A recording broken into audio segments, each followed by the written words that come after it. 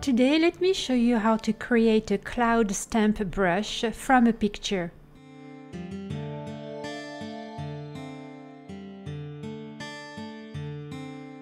Hello everyone, welcome back to the channel. Before we can create our stamp brush, we need to remove the background. Right-click on the layer, go to Add, choose Add Local Selection. Click on your selection layer mask to activate it. The color wheel becomes black and white. Don't worry, it's normal. This happens when creating masks. Before you start painting, make sure that the foreground color of your brush is set to black. Increase the size of your brush as needed and start selecting the areas that you want to keep on the image.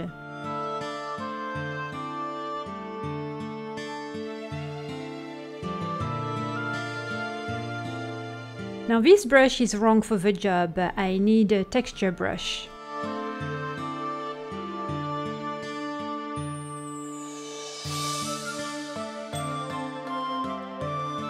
I'll choose this one, the texture big brush. Using the brackets on your keyboard, decrease or increase the size of your brush as needed and continue painting.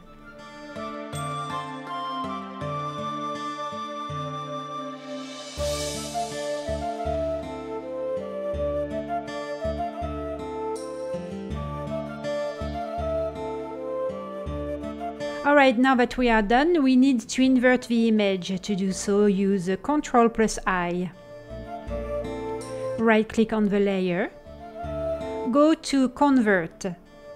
Choose Convert to Transparency Mask. Last thing we need to do is flatten the image.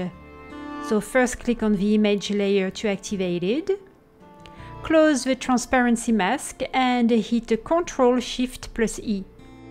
Now it is time to clean up around the cloud, so set your brush to the erase mode and remove all the extra blue color that you see around it.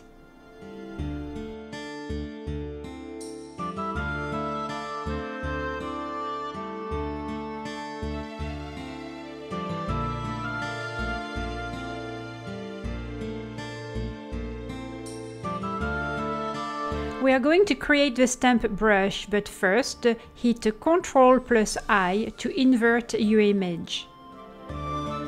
I'm going to get back to my fill circle brush. I always create stamps from that brush. You don't have to, it's just my preference. Alright, open the Edit Brush settings. Click on Predefined. Click on Add Stamp.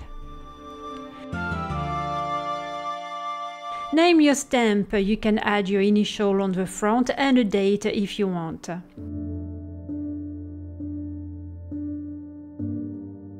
Make sure that all the boxes are checked and leave the style to regular. Click OK. You have now created a stamp. I'm going to test it. As you can see, I can change its color. Don't forget that you can also change the size of the stamp.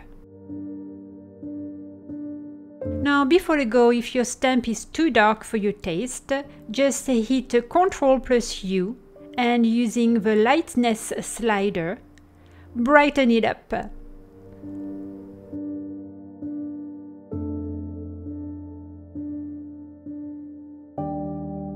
See the difference? So we are done for today. Thank you for watching. Next time I'll explain blending modes. Until then, have a wonderful week.